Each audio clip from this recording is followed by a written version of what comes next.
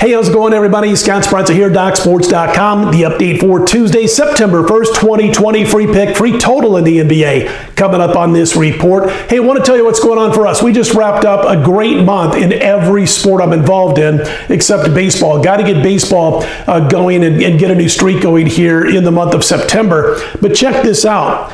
Our record for the month of August over at DocSports.com, my record 79-53. That's 60% for the entire month of August, and up over $9,500 for $100 per unit players in the NBA, the NHL, UFC, WNBA, soccer, KBO, PGA, and NASCAR. It's been one of those months.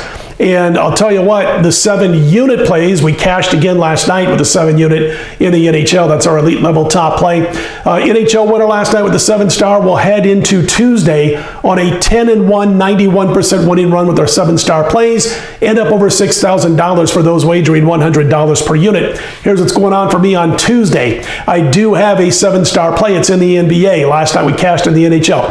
NBA 7-star play, it's a side. There's 2 games. One of the 4 sides happens to be a 7-star play for me. It's over at DocSports.com on Tuesday. We'll look to extend that record to 11-1, 92%, and go up nearly $7,000 for $100 per unit players. NBA, by the way, is currently on a 60% run after cashing last night with the Miami Heat. So let's rack it up and let's do it again on Tuesday's card. I've got NBA, the 7-star players. We look to go to 11-1, as I mentioned, with those plays.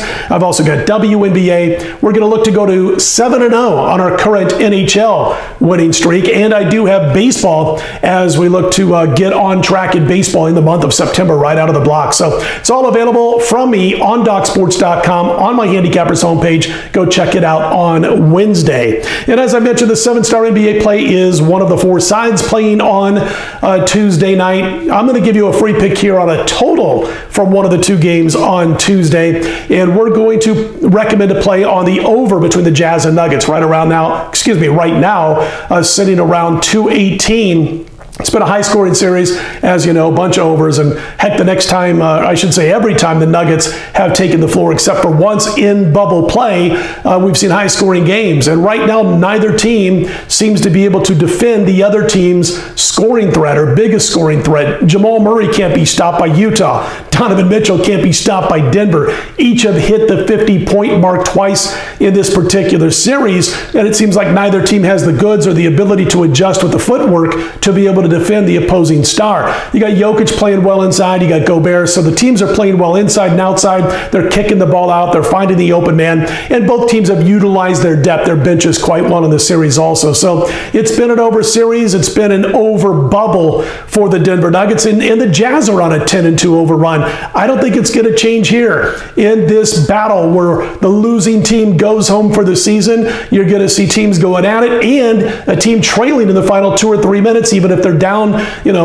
several points, 8 to 10 points, they're going to be fouling. So they're going to be sending the opponent to the free throw line. So there you have it. We're going to recommend a play, free pick, opinion on the over between the Jazz and the Nuggets Tuesday night baskets. And don't forget about a 7-star side on Tuesday, available over at DocSports.com. We'll look to extend the 7-star winning run to 11-1, and again, go up nearly $7,000 for $100 per unit players. It's going to do it for me for today. If you like the videos, click on that thumbs up button. Be sure to subscribe. Do appreciate all of you who are with me throughout the month of August and also watching these videos, and appreciate those who have clicked on that thumbs up and who have subscribed. I'm Scott Spreitzer, DocSports.com. Let's put Tuesday in the win column.